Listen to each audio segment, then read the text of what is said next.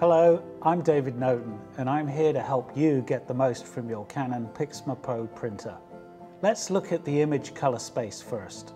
Standard screens can only display sRGB colors, but professional cameras can take images in a much larger color space. Images with Adobe RGB color space get the most performance from the PIXMA Pro printers. The best print quality can be achieved by shooting in RAW photo format and converting to a 16-bit TIFF file. 16-bit per channel images offer much smoother color gradation. Don't worry if you only have JPEG images. You can still print them using PIXMA Pro and achieve stunning results. Let's start up Print Studio Pro. After you open your image in Photoshop, you go to File, Automate, and there you will find the Canon Print Studio Pro. In Lightroom, you go to File and select Plugin Extras. With the live preview of Print Studio Pro, what you see in terms of borders, image position, image colors, and the rest is exactly what you get on paper. You've got tools to crop. Even thumbnails are handy when you're printing a batch. And image settings for size, paper, borders, color management, and more. You can even save your settings as profiles for easy setup next time. Let's print an image. From the media type of the plugin, select the paper type. If this is Canon paper, you'll find its exact name on the list. Select your paper size. Select paper source. Standard weight and thickness photo papers go in the automatic rear tray, where you can load multiple sheets at once. Heavier and thicker papers go into the manual feeder located at the back of the printer.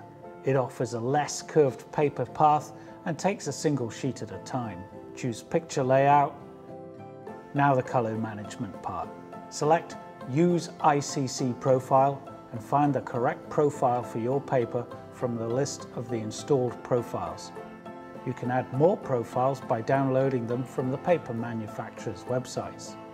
For Canon papers, you can leave the ICC profile in auto. The last thing you need for color matching is select the color rendering intent. When you want to print in colors that are closer to the original image, then select relative color metric.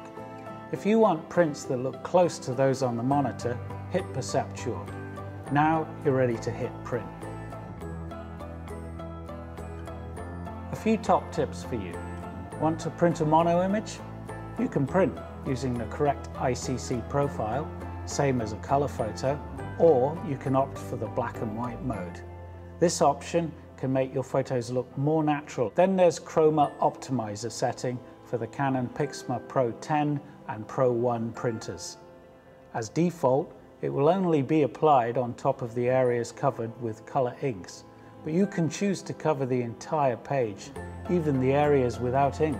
By using the pattern print function in Print Studio Pro, you can print multiple thumbnails of an image with varying color tones or brightness and contrast.